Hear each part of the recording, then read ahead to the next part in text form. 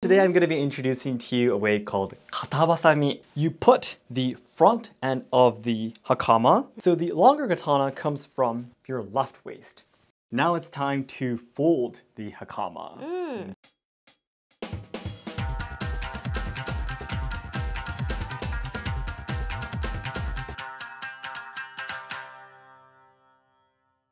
Minasan konnichiwa, and welcome to Let's Ask Shogo. It's me, Shogo, and I have Harumi with me today. Yay! Alright! Hi guys! So, because I've made a lot of videos related to Iaido and also kimono, I've been actually receiving a lot of requests for how do you wear and fold hakama. Shogo, please do make a tutorial video about it. And thank you so much for waiting. This video is going to be that. Yay! So I'm actually going to be taking off the Dōgi and the hakama I'm wearing right now, and I'll be showing how I put on the top Dōgi, how I wrap the obi, how I wear the hakama, and also later on I'll take it off and show you how to fold the hakama too today.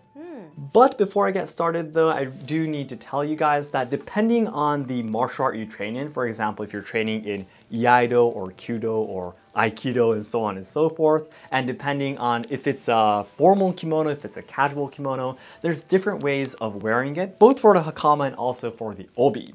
So please just understand that this is a friend, your friend explaining the way that he does it usually. And there are actually many different methods for wearing and folding and everything too. So I just wanted to say this one point. Okay.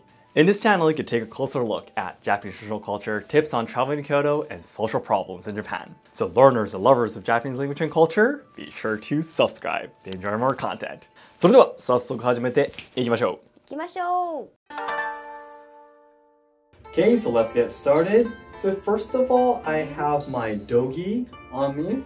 Just put it on. Yep, very simple. And by the way, all the Dōgi and everything that I have, I'm going to be showing you today, I bought at Tozando, the katana shop that we've been making a lot of videos of. Yep. So if you're interested in buying the Dōgi I'm going to be putting on today, please check out their online website. So the Dōgi that I have actually have the strings here. So I'm just going to be first of all tying the strings. And a lot of the kimono do not have these strings, by the way. Yep. Yeah. In that case, you would have to have a hoshihimo around your waist. And also, for the Dōgi too, you could wear a juban, by the way. You could wear a juban, but I usually don't wear a juban that often for Dōgi. Yep. So I just wear a inner shirt like this, and I put the Dōgi on top. If you just tie the two knots, the top is already done. It's easy as that. Super easy. Very, very easy, yep. So then next I'm going to be putting on the obi. Yep. Yay! This is a simple kaku obi. It's the typical obi that men put on. Yep.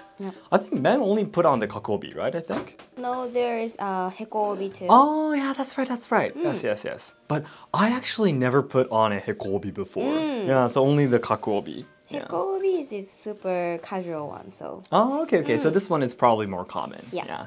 All for budo training and also just a fashionable kind of kimono, this kakobi is used. So if you remember how to wrap this, you can wear both the budogi, the training gear, and also a normal kimono too. So Yeah.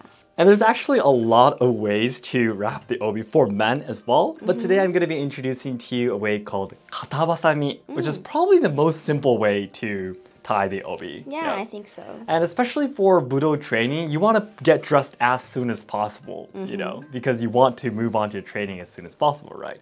I think katabasami is probably the fastest way to do it, so I'd like to teach you that. Yep. So first of all, you actually need to get 3 times the width of the obi. First actually make a triangle like this. Yep. And then you fold it in, and then you fold it in again.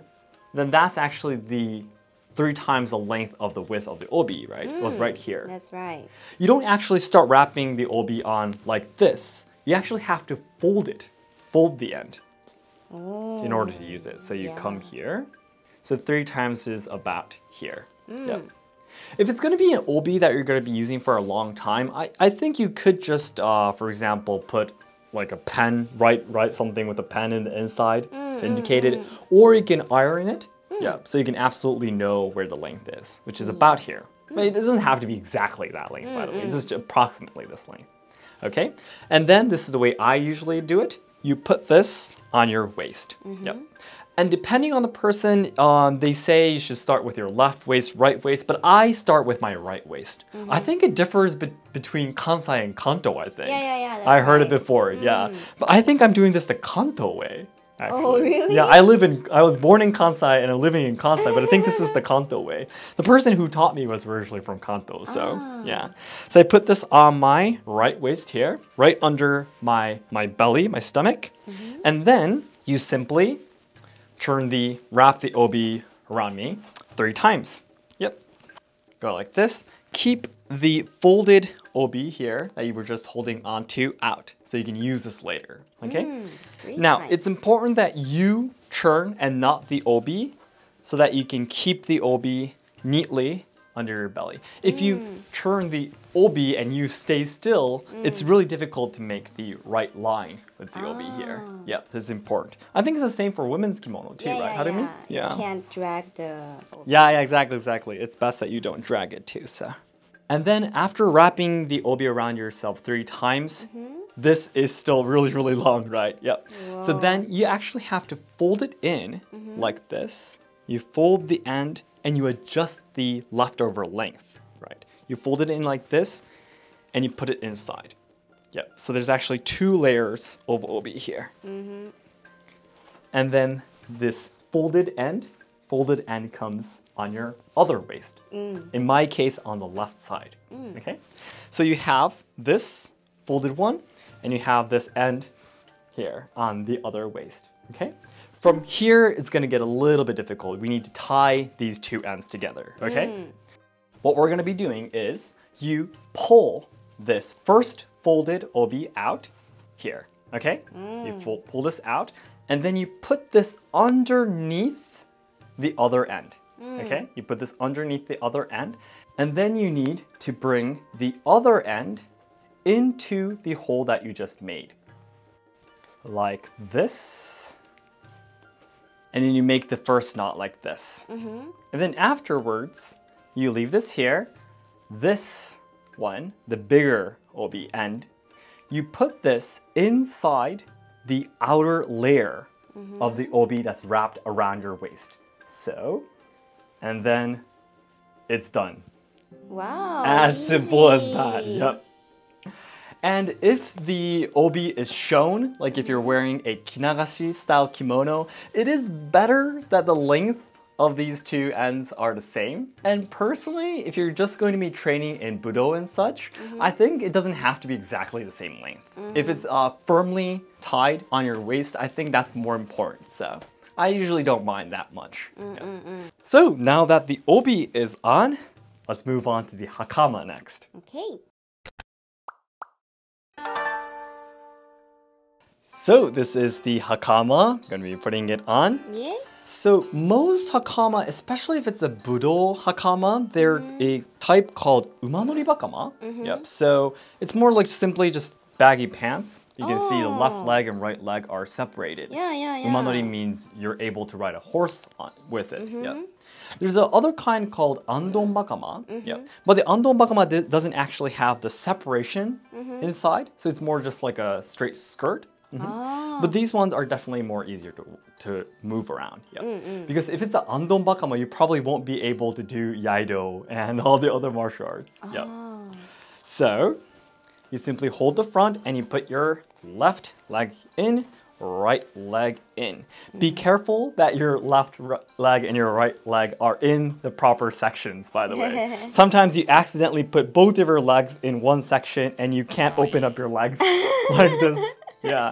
Sometimes people do not notice this at competitions and exams at Iaido. What? Yeah, and they can't open up their legs and they have to leave because they wore their hakamas incorrectly. Wow. Yeah. So you need to be careful that you have each leg in each section, okay? Like this.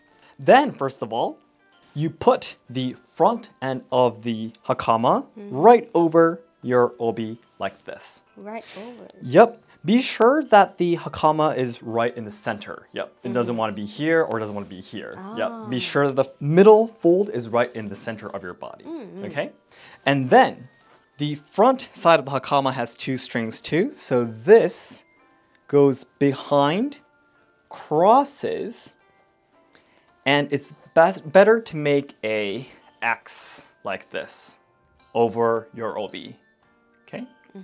And then this comes back to the front, and this time, under the obi, you cross the 2 strings like this, okay? And then you fold it over. So the front side started here. Once it crosses behind over the obi, it goes under the obi this time, okay? So there's 2 areas here. And then again, the front string comes behind you, right? This time, you tie the end of the strings under the obi tie right here. Yeah. And the way you tie it, anything is fine. If it's tied, it's completely fine. It can be anything like this. Okay? So it's done. And then now you bring up the back of the Hakama. Now, on Hakama, you usually have these plastic plates here. This is meant to be inserted into your obi here. The back of your obi. Exactly, exactly. Yep. So between your body and your obi, you put this in. So the back of your Hakama will be supported here. There are some Hakama that doesn't have this, but I have never ever worn a Hakama that doesn't. Yeah, so most Hakama has this. Yep. So you insert this here, and then you put the back support, this plate, right over the obi. Yeah. In the past, this was actually made from wood, but I think now it's mainly made from plastic. Yep. And then the back of the Hakama actually has strings here too. Yep. This comes back to the front. Okay. And then the back string that comes from front will be crossed in front of you like this. Crossed in front of you like this. Okay. And then the upper string that's above the other one, goes under all of the strings that you wrapped under the obi. Okay? Picks everything from down up, you put it in. Okay? So now all the strings under the obi are all bundled together with the string from the back support. Okay? So it's all here. From here, there's actually different ways to tie the front of the Hakama, but I'm going to be telling you the way it's called Jumonji. So in Iaido or in Kimono Hakama, this is probably the most common way, typical way that you do it, okay? So you firmly tie it, and then from here, the bottom string, you fold it, you fold it to make this in the front here. Now, depending on the Hakama, the length of the string is different. Yeah. But I would say it's about 15 centimeters. Yeah, about a middle finger, ring finger length, yes, is what you're trying to fold it into. You fold it, and then you place it sideways, right in front of you, okay? And then the other string that you have left, this is going to be wrapping what you just made with the bottom string, okay? So you pull it to the middle, you have it here, right?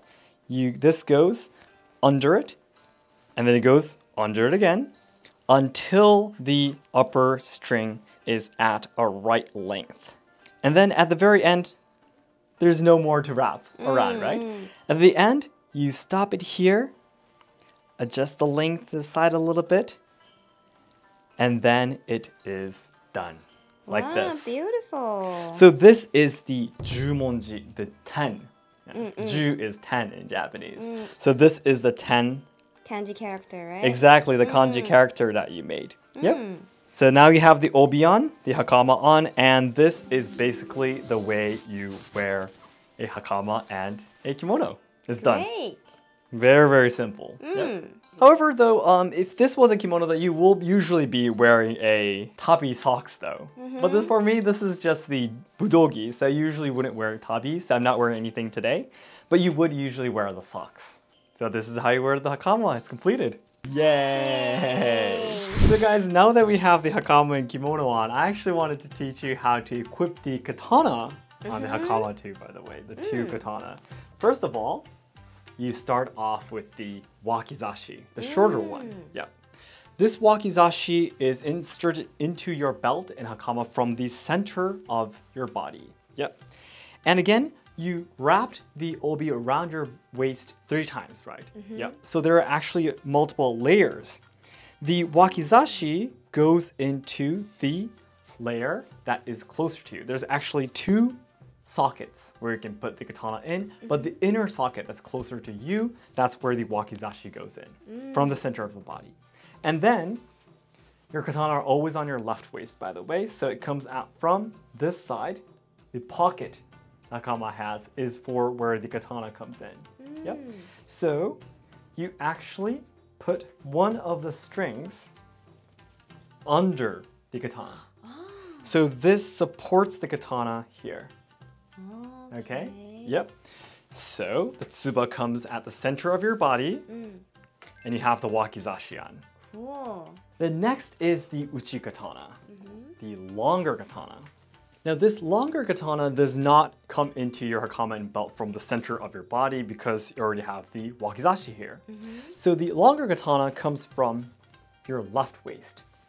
So you put in the uchi katana on your outer layer of the obi. It's a different layer from the wakizashi. You put it in from your left waist, and again, this also goes under one of the strings as well. Then it goes in on your left waist like this. The sagyo string can be just placed over your katana like this. Okay? And then the tsuba of your wakizashi, the shorter katana, is at the center of your body. The end, tsukagashira, the end of the handle of your uchi katana is at the center of your body. And then the 2 katana are well balanced. Yep. So this is how the samurai wore their Hakama during the Edo period. So cool. So now then, let's move on to folding the Hakama next. Now it's time to fold the Hakama, okay? So it's best, I believe, you kneel down on the floor and you hold the Hakama this way, as if you're going to be putting it on, okay? Oh, okay. You fold it like this. And then, the back support, you actually hold it under your chin, like this first, okay? And then you open it up, and then again, in the inside, there is a section that separates the left and right leg, right? You have to fold it in to the right side to fold it neatly. So you fold the section to the right side, and then you're able to make the Hakama completely flat, like this, okay? And then you put it down on the floor, but first, gently, so you don't break it, you first put the back side up, like this. And then, the strings doesn't matter for now, so you just move it aside. And then you first make the back side clean, but that was actually already perfect. Yeah. So you make the back side, all the folds neatly together, like this. Okay, so the back side is completed, okay? So now that the back side is okay, you fold this area here, the end here, the center of the Hakama. You hold on to all the folds together. You flip it over from here, okay? So you flip the Hakama over. Yep.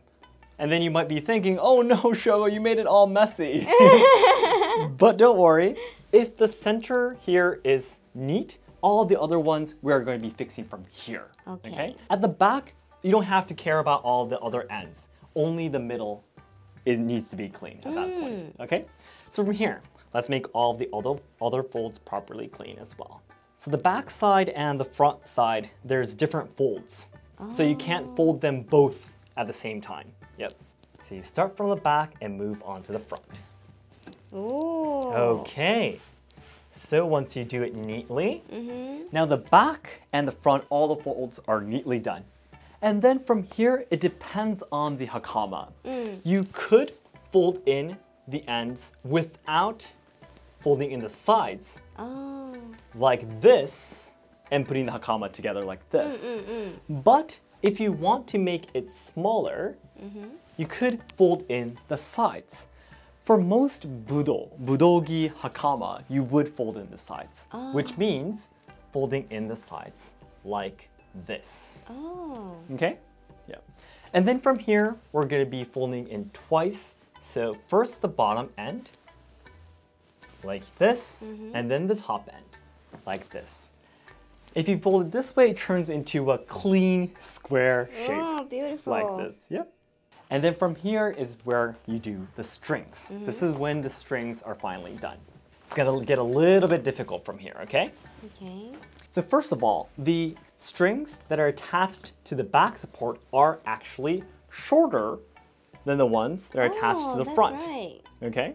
So you bring the shorter string up. Just move it out of the way. Okay. And then the longer ones, you fold them in half. And then you fold them in half again. You cross it over the hakama like this. Okay, you cross it over the hakama. Next, other side, you do the same. Fold it in half, fold it in half again, and then you cross. So you have an X over hakama now, like this. Okay? Then lastly, this is where the shorter string comes in. This is going to be a little bit difficult, okay? This shorter string goes over it. And then it goes under the side that that string is on.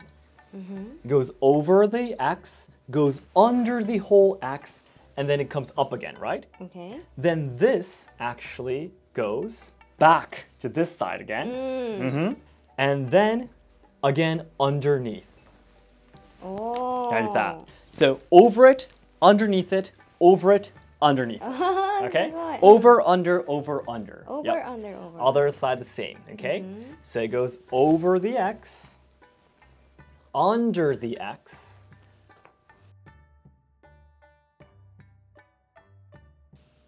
under the X. There we go, like that. So over, under.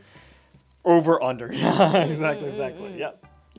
And then you have the two strings on top of the hakama again. These two strings goes onto the loop that's made by the other string. Yeah. So again, here there's actually a loop here that was made by the wrapping we did earlier. So you put the other end of the string into the loop, and the leftover string, you put it under the wrapping made by the longer string. Other side we do the same. Goes over again, goes into the loop made by the other string, goes in, leftover string goes under the bundle of the strings, and then now you have this clean shape. Oh, so beautiful. Just like that. So by doing it this way, you can make the hakama clean, you can maintain it clean. Yep. And you can also keep the strings without getting them all tangled up and going all over the place. This is the proper way to fold the hakama. Okay? Great. Yep. So this does need a little bit of practice though before you get used to it. Yeah, all the strings are a little bit confusing. Yeah, but once you get used to it, it is very fun. It's beautiful how it's well calculated in a sense. So I think you can enjoy doing it too. Yeah. So that's it for today. Thank you very much for watching. If you have any other friends who are wondering how to wear the hakama or how to properly fold it and such, it'd be great if you can share this video to him or her. And if you have any other questions yourself about the kimono or the hakama and such, please let me know in the comments. If I missed anything, I'll be happy to make another video about the hakama and kimono. And our goal is to achieve 1 million subscribers by January 2023, so your help would mean a lot. And we'll see you in our next video. どうも皆さんありがとうございました。ありがとうございました。Thank you so much for watching, everyone. We'll see you in our next video. Bye bye. Bye bye.